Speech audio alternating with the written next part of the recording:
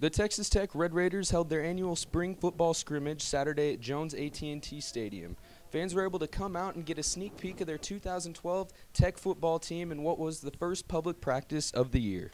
The Red Raiders 2012 team has a lot of new faces, both in the coaching staff and on the field. For senior quarterback Seth Deggy, this will be his second year commanding the Tech offense. Deggy talked a little about how the newcomers and how a year of experience has affected things.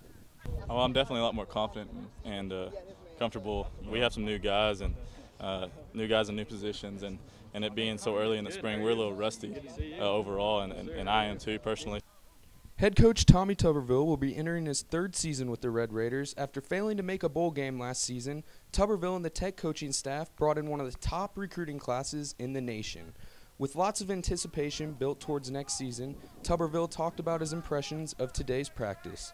I'd say a little rusty, but I'd probably be amiss to be wrong a little bit. We look a lot rusty on offense. Defensively, we're a little bit ahead of what I thought we'd be. Unfortunately, we lost Javon Bell in warm-up. He pulled a groin, so he didn't get to go. Overall, it was a good day.